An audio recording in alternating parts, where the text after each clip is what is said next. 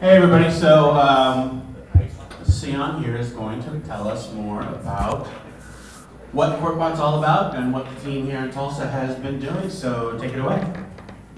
Thanks, Carlos. Thanks, Hannah. Hi, everyone. I am Yeon. I'm here from Tulsa, graduated from University of Tulsa, working here in Tulsa. I'll be presenting Courtbot on behalf of Code for America, Code for Muskogee, and Code for Tulsa. So let's talk about why Courtbot. Like, why is it important? Why is everyone so hyped up about it? From the statistics and study from Tulsa, 63% of those who received a text message reminder paid all of their outstanding fines compared to only 48% of residents, which means there were 15% of increase, and that means a lot.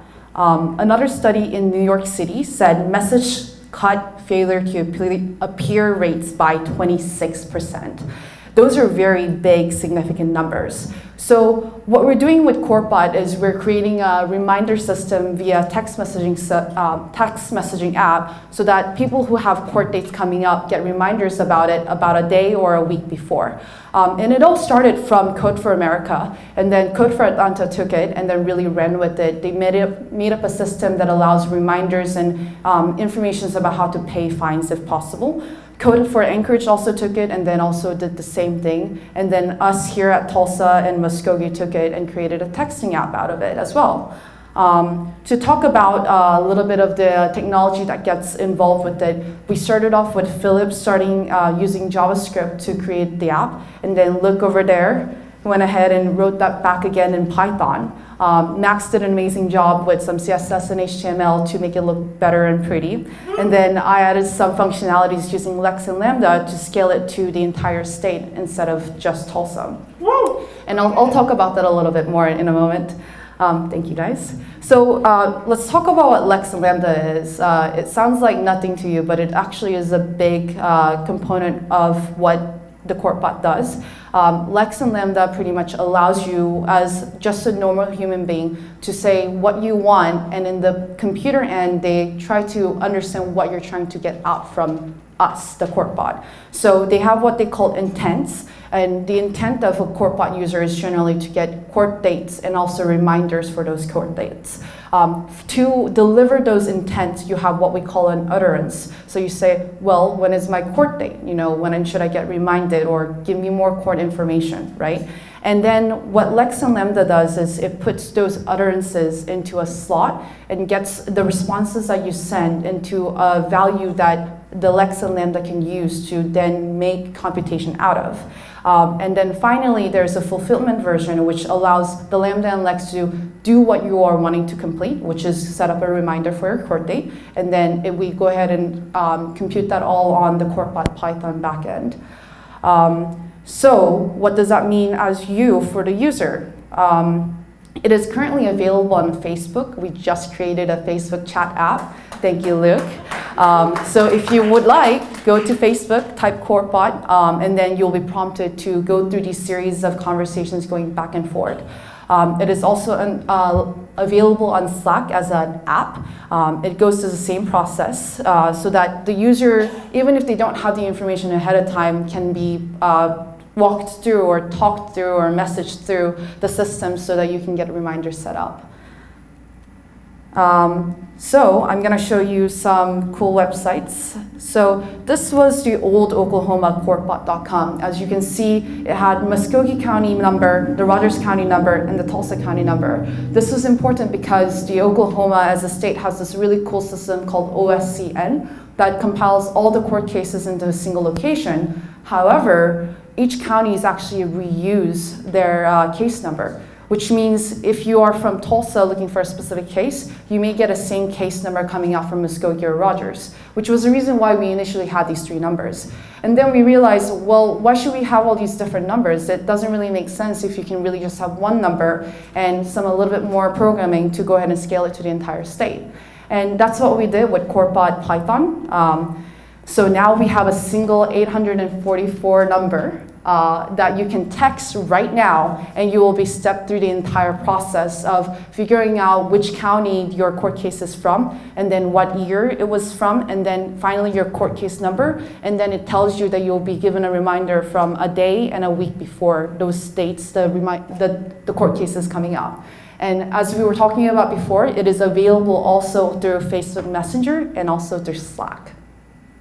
So I just want to say, like, this has been an amazing experience and a lot of fun, and I'm really looking forward to scaling it up. And I learned a lot through learning how messaging works and how those interactions work, and I'd be really happy to talk about it more for Clear My Records as well. But thank you, Luke. Thank you, Max. Thank you, Diana. Thank you, Carlos, for bringing me onto this project. I would not realize how much this meant until you guys all told me, like, this is amazing and it means so much for these people. So that's it. Thank you. Some of the works that we're doing, especially Diana is trying to front, is having it scaled up and rolled out to any other counties, cities, and states in US. So what Luke and I have focused on a lot is allowing our system to have other states or cities or counties give us your information, and we'll have all the computation done for getting the responses from the users and then returning the correct dates and then setting up the reminders properly. There are some other feature increases that we can do, which is including like providing information about if there's any outstanding fines. Atlanta did those things where, like, if there's any fines that you have to pay, then they also provide the information about where you need to go to pay those fines. Some additional like functionalities are, I think I've been told, I don't know where from, but if people who care about you also get reminders about those court dates, you're also more likely to go to court. And also oftentimes these are the people who will try to support you to go to court and provide rides or arrange like childcare supports or anything like that. So we're trying to add in functionalities to also have multiple phone numbers so that the people who you care and they care about you can be reminded that you also have to go to court and get things done. Okay, so whenever you say utterances like get case information, tell me what my dates are for court or something like that, the first thing it does is it hits Twilio, which is a text messaging app, and then Twilio sends a request to Lex and Lambda, which is Amazon program, and then they start saying, okay, it seems like you want case information, so what county is a court case from? So to answer your question, Hashim, I hope I'm pronouncing your name right. You are, thank you. So to answer your question, the first thing to scale it to the other counties and other states is, instead of that, say, what state are you from? And if I do that, and like Oklahoma is listed under the list of states that can go ahead and go through this process, then it can continue through the steps. Meanwhile, if we can't go ahead and offer services to California or whatever, then we can redirect them to maybe some more additional resources they can help. Or even send them to California's Code for America Brigade. That way they can go ahead and adopt this program as well. So does that answer your question about like how will it handle?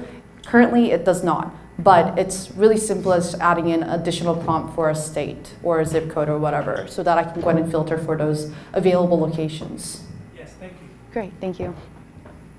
Anyone else?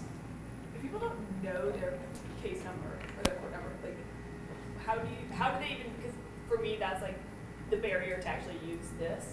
Are you addressing that? Is there any information like, I don't know my case number, go find it?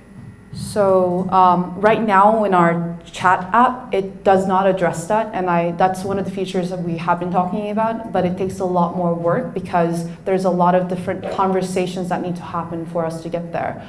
If you look at the OSCN website, do I have it pulled up? I'll drive if you want to. Okay, thank you. If you look at the OSCN website, it has case search on the right. So if you look at this, it has a bunch of parameters. And a normal person like who don't know when and where and what their case number, this is just overloading you with information. So ideally what we could do is we can search by your name. That's one of the options they have over here. Another thing they can do is they can search by the county or the county in which the ticket or the court case is from. So there's various different ways you can handle that. It's just right now we don't have that ability. If you were just saying like, here, this is a cool way for you to get reminders for a case coming up, but they have no idea how to get the case number, then I would direct the user to the OSCN website and try whatever information they can put in to get that information. You're currently actively directing people that way? Yes. Yes, in two ways. The final message of whenever you're done talking to the bot is here, go to here for any questions. And those questions I'm hoping have the right links to send you there. But what would be better as an experience for a user is, okay, it seems like we can't find your court information. And as a matter of fact, some of the things I do, like the third check over there, which is a case ID, it checks the package for a valid case ID. And it checks that twice. So what I really should do is I should say, okay, the third time they check, don't give them an error message, but instead direct them to OSCN to find the case information and then try the system again. So that's where the Lex and Lambda is really cool, because you would, even though you're not an actual person texting behind, the experience that they get is very personal, and hopefully through that process they're educated in regards to how they can go about getting this done. Does that answer? Great. I tried the texting, and it was for a case that someone had a preliminary hearing set, and it just said they can't find an arraignment date. Does it only work for arraignments, or does it pull court dates for other things? I'm so glad you brought that up. It only works for arraignment dates right now, and if there is other court dates that are things that are not arraignments, we don't know about them. Okay. So we know the Lex and the Python stuff, and so the first ones that we were always shown were always like, there's an arraignment date, but if there's other records that we can look for in OSCN to say, oh, this is the court date, then we need to know that. Okay. So let's chat afterwards and you tell yeah. us. Because we're not the, like, we always need the domain experts. And this is why what I totally encourage is for like I said, we put this thing together, we throw it up there, and we let people who actually know what the heck is going on play with it, right? And then they can give us like the, oh, here's what you really need to put into it. And we're like, yes, thank you. Like, this is exactly what we needed, is this kind of like, people won't know their case numbers, or it's not always an arraignment date, or we need to know like these things are the next steps for us to build. Because otherwise we're just building whatever we think of, and that doesn't work. Yeah. So do you want to show it up? So look, texting, whichever. We can do the texting, which is over here, or we can do the Courtbot messaging. So look over here needs some information about a case coming up. And disclaimer, it's in the past. What county are you from? Or what county is the court case from, Luke? Okay, Tulsa, cool.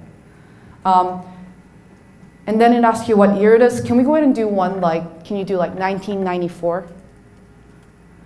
So some of the things I've added in to help better guide the user, I've added in ways to gracefully fail is what we call it in software engineering. It's basically directing the user, not slapping their face for being incorrect, but instead saying that, hey, we are actually only accepting these kind of values. So that's where the Lex and Lambda can do a lot of really cool stuff in. Okay, so 2014. You have a court date coming up. You have to do the full, okay, go for it. So then it tries to look up I don't know case number, which you can do it, error messages. Are there error messages yet? There are error messages. It returns back saying we couldn't find that case number. But can you do a different one and try CF and then do some BLAS? Oh, you're going to do the correct one. You may have to actually reset. Oh, yay, we found the case. And you have a date coming up in October 28th and 2014. Another thing I need to fix is we need to capture for cases. And then it says, hey, do you want a reminder 1 week and 1 day before that? And do we have your permission to do that? Cool. So now Courtbot at this point, so Lex and Lambda will be pinging the Courtbot system that we created, and we'll set up a reminder to be created. And then we give you a fulfillment message according to Lex and Lambda's rule that says, hey, we did what you asked for, and this is what you should expect going forward. And that's it. I was going to say, oh yeah, Will asked about the different types of things. So domain knowledge is really important. I forgot to mention John. Do you remember his last name? I forgot it. Duncan. John Duncan. He was the one who actually created what we call a scraper to create a package for OSCN. So I can't just, like as a computer, the computer can't click and type OSCN and then go and fill out all this case information. There needs to be something else that computes and gets all that information in a way that the computer can read and write to it. What he has set up for OSCN, which is amazing, only covers, unfortunately, for CF and CM, which is felony charges and misdemeanor charges. So if you had some other dates coming up, like, I don't know, a divorce date, I'm sorry if you have to go. But like things like that, it's not covered. So those are other things that we want to kind of scale towards. But for the problem to be more approachable, we went ahead and just focused on the criminal and the misdemeanor charges only. And if anyone is in the crowd that has used OSCN and especially used it with Python, this is what John Duncan created. You can actually just pip install OSCN now, and then you can start making queries, and it will do all of that behind the scenes stuff of basically sending the queries to OSCN and then scraping the results out and creating like the case that you can then use in Python code. So this is the thing that we use. Yeah. Is John Duncan's library. And ideally, this is what the other counties or like, ideally the state or whatever court system there is already has an endpoint that we can just go ahead and make a request to. And they'll tell us, hey, you need this URL and then these parameters, and then we'll return you these values. And we can actually show them the Courtbot Python API, right? Yeah, let's do that. And quick note, I think is it West Virginia has the exact same. Yeah, Virginia has a statewide system as well. And so Virginia, if you're listening, you should join us to conquer the world and set reminders for everyone with court cases coming up. Yes, Virginia. So yeah, so in this case, what we have for other brigades is if they can stand up their own API endpoint that looks like this and then returns this, we can add them to Courtbot. So we have a very like explicit thing, hey, if you're somewhere and you know how to scrape your own areas, regions, jurisdictions, court system, if you stand up a URL that looks kind of like this, or if we need to change the params a little bit, we can do that.